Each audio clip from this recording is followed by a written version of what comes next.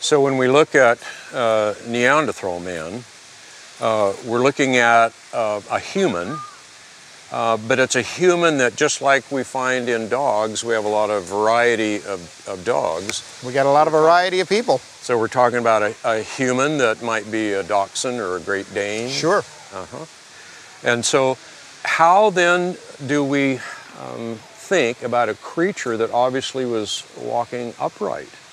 Just a different kind of creature, a different kind. It's a different kind of creature. Some of my studies kind of indicated this might be related to chimpanzees, but I don't know that for sure. That's not really settled. But this would be just another one of those varieties of living things that God made in the beginning and that survived the flood aboard the ark.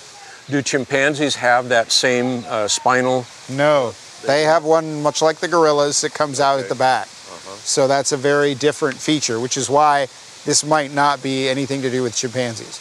That's still sort of uncertain. The thing that I'm really sure about is the line between this human and this non-human. And this human and those gorillas? Non-humans, exactly. Very easy to draw those lines.